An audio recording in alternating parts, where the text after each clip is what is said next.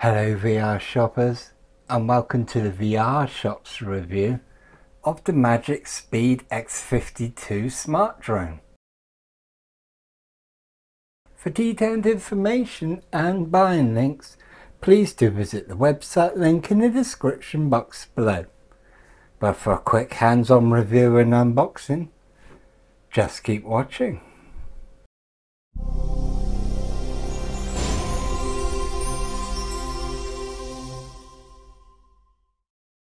Okay, what do we get?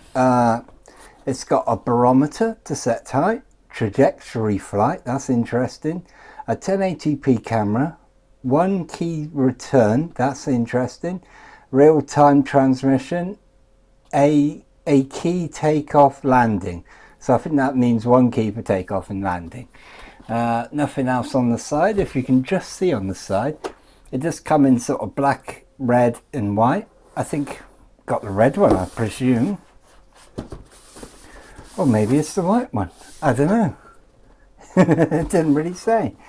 But that's what you get. There's nothing else actually. Of course, there's full FPV view and that, as well as a VR mode for our mobile VR headsets. Hence the reason that we're reviewing it here. Anyway, looks alright. Looking forward to it. Let's get into the box, find out what we get, and just how easy it is to set up. Here we go. Okay, let's see what we get then. Let's open it up. And, oh, that's interesting. It's all polystyrene protected. Oh, that's kind of nice. I like that. Nice and protective, that's for certain. And when we open that up, take the lid off. Wow, that looks alright. So we have some crash barrier stickers. Don't need that. We have the camera with the aerial and things like that to plug in. You also have a screwdriver, handy. I like that. 1, 2, 3. Yeah, you get 4 spare blades, which is nice. You also get, oh yeah, it's like a micro USB adapter, which is also really nice.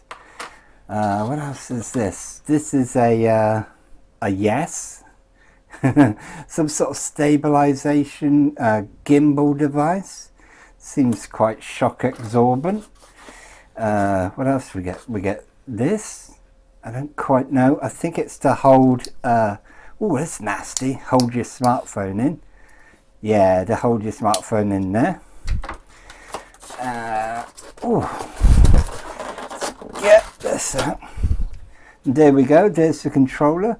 We've got 4 keys going down the side. Although, clicking on them, I don't think they are keys at all. I think they're going to be lights. So we have something there to do with this thing. I don't know what that is. I'm going to take it, that's land. That one's take off. Don't know what that one is. Stop, power, up and down.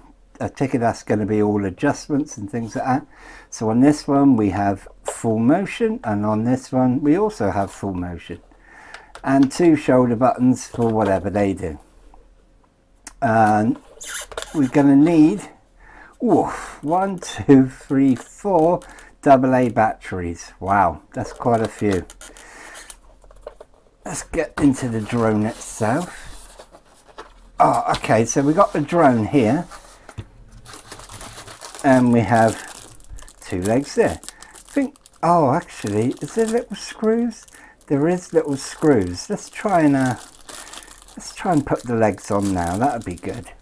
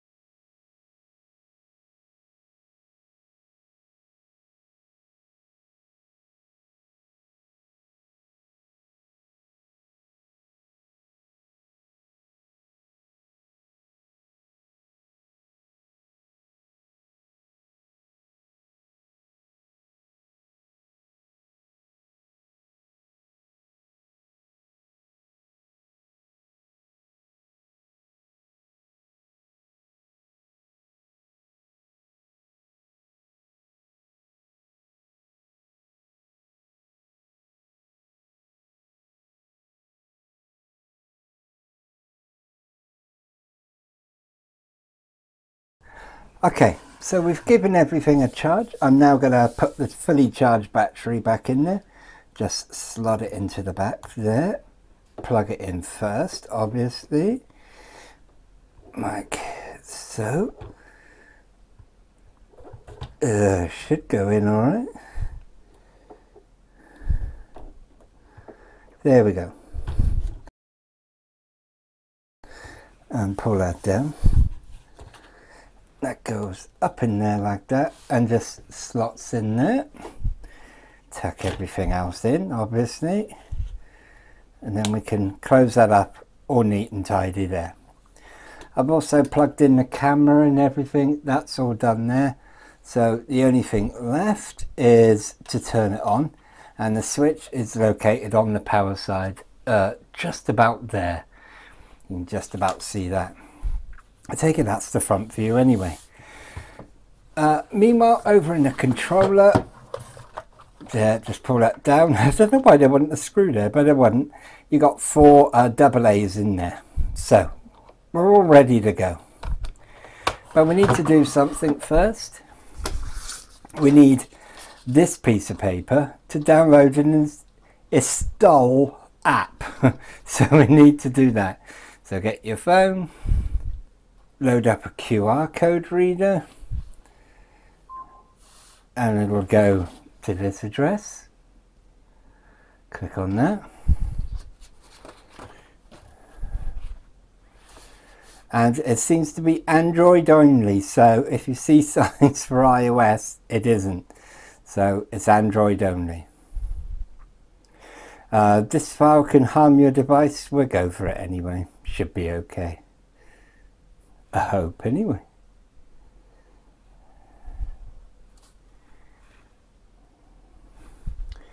And then just open that.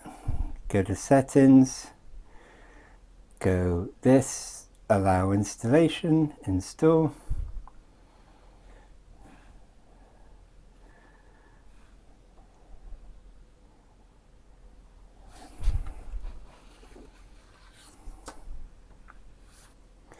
And then we can open that up.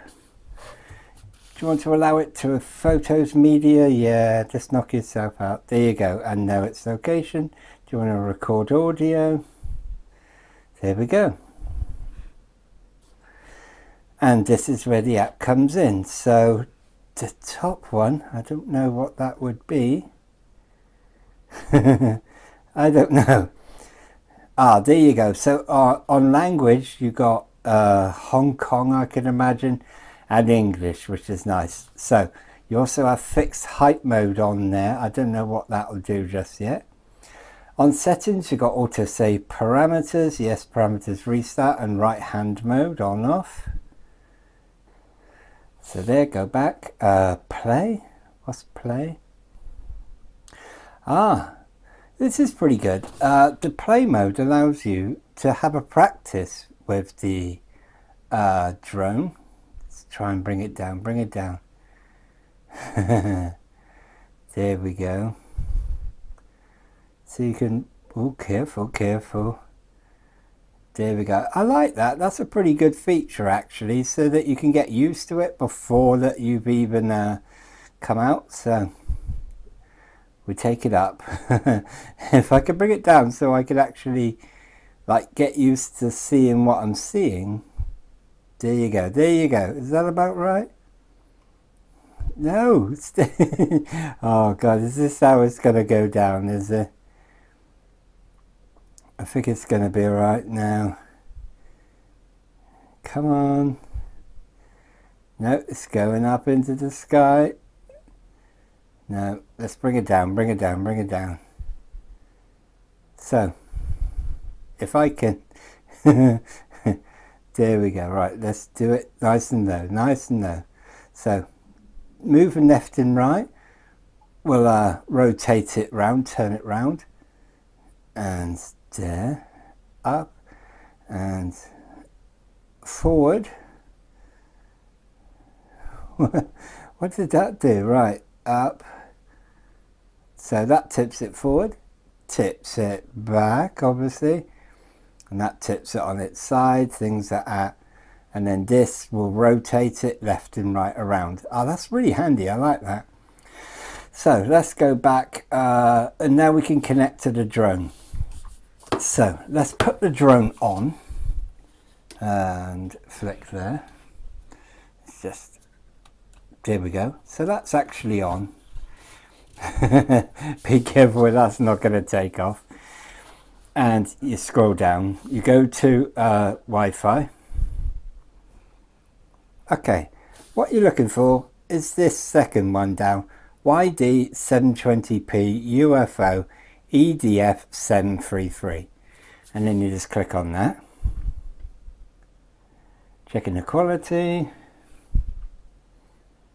Obviously when you connect, when you're out in a field, that should be the only one. Scroll down. Now we can go to, now that we're connected by a camera, you can see my hand moving there. So these are going to be controls up and down. Mostly if you just want to have it on view. I've got to be careful here. I think we can click record. And that is actually recording the footage like that now. Now I don't know where that went. I think maybe it films on the screen. Video and phone. There you go, and it goes there. And yeah, you know, it's nothing amazing special, but it's all right. Not too bad at all. Let's go back. What does this do? I'm gonna be so careful. I think it's like it's liable to shoot up. On off. Oh, there you go. So you can have it on off, and then as you're going up, it'd be a much better thing to do like that. And then hopefully you can record. And I don't know if recording.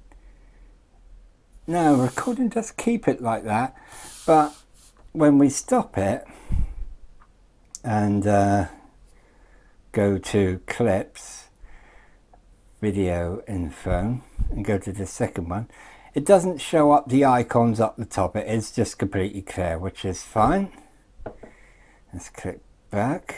Oh god, right there, click play. So what else have we got? Let's click that on. Let's click that. So we do have full FPV mode. If you want, just pop it into a mobile VR headset and away you go. That'll be pretty good. Lots of fun. What else can you do? Don't know if you can film and then pop it in there. If I pop that in there, no, it does have to be filmed in FPV mode for you to be able to do it. So if we go back,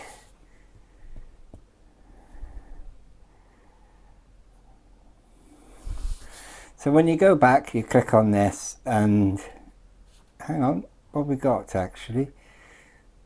So 720 is the max that you can have, which is all right. I don't quite know what that is. Careful. Yeah, so when you do it on that, and then you press record, and then it'll go up, go up, hopefully over a nice view of something. And then you can stop it there. And then when you go into clips and click on that, no, that didn't record in that mode. That's weird. It didn't record in that mode. So that's interesting. It does record normally, even if you're in FPV dual screen, split screen mode with your phone and your mobile via headset. But sadly, now you might have realised this, that you'd have to be recording and in that mode before that you actually put it in into the headset itself, because you'd have no way to actually do it otherwise. Okay, so for this bit, what we're going to do, I'm just going to hold it just to show you the controls. You need to start, I'll put that over there, by holding these down to these directions, and you'll hear that beep, and that means that it's safe, that it's ready to go. Now you can do two methods. You can just start by upping the power there, or you can click on auto takeoff and auto landing. So if we click on hold into it, we'll click on auto takeoff. There you go.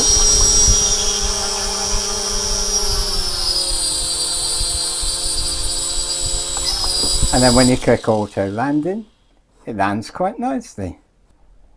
Okay, here we go. I'm just going to go show you the keys and remotes and things like that. This button on here, located right here, is acceleration, key, left long, fast rotation, things like that. And on this side is right length, fast rotation. So those are rotating around like so. And that's what that will do. Pretty good. You got left controller, which is mostly up and down basically, and then left and right also does what the shoulder buttons do, only slower obviously. The right controller, forward will make it bank forward, pulling down will make it bank backwards, left, right. Pretty simple. Well, apparently there is a difference between regular version and fixed version, which I think we're just going to have to experiment with while we're out and about, which is a bit of a shame. But it looks alright so far. Controls are pretty easy. The connection seems to work alright. I suppose it's time to take it up and see what this baby can do. Looking forward to it, and looking forward to seeing how easy it is to control, particularly with the return home and things like that functions.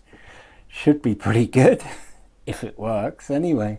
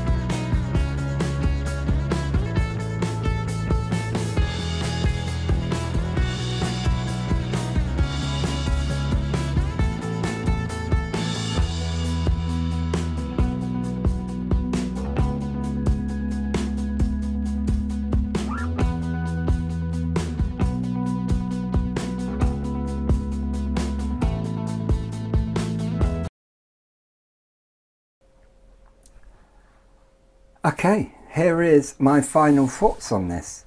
It's it's clearly a sort of not necessarily a beginner drone, sort of amateur drone. I wouldn't say it's cheap. It was about 60 quid, which, you know, was a fair old amount for a drone. I also said it was oddly controllable, which for me is a real must. Easy takeoff, easy landing, return to base. Everything was pretty easy. I thought that it was going to be able to move the camera via this button, but that clearly didn't work. But as you can see by the footage, it's actually not that bad. It's not that bad quality at all. It films, it says HD, it's only 720, but it still looks pretty good and went far enough away for me to be able to nip between the trees and things like that. It really was. It was all right. Banking left and right. It wasn't the fastest drone in the world, and it certainly doesn't last very long. With filming as well as flight, it lasts literally about 6 to 7 minutes. Not very long at all. And sadly, you only do get one battery. But the good news is those batteries are hot swappable, so you can at least buy other batteries and last a bit longer. Still a bit annoying with such a short flight time. Oddly controllable, like I say. It's the more I play with these sort of drones, the more I realise the cheaper the drone, or the more lightweight a drone is, the harder it is to control. You know, one fart of wind and this thing goes off all over the place, making it pretty, you know, pretty hard in the sort of Welsh countryside where wind seems to come from everywhere. And it was a pretty miserable day when I was out filming, so that's also something to take into consideration why it was a bit jumpy. But overall, I gotta say, I'm kind of impressed. But I am impressed with the camera. I'm impressed with the controls, although, you know, it's just a cheapy plastic drone. Fair play, it's still solid. It took a few knocks, particularly into trees and things like that, and it's still going, and that has to be to its credit. No blades are broken, everything still works. So, you know, you've got to take that as it is. All in all, do you know what? I'm pretty impressed with it. I didn't think I would be, but I am. Anyway, if you fancy winning something a little bit better than this is how you do it. Fancy winning some cool VR tech just like what you've just seen? All you have to do is sign up to our weekly newsletter. At the bottom of this video, just click on this link here. You'll go to this page, put your email in, click subscribe, and confirm you're not a robot. Unless you are a robot, then you don't have to confirm it. And while it's not necessary to win, I will ask, please do subscribe. Thanks for watching.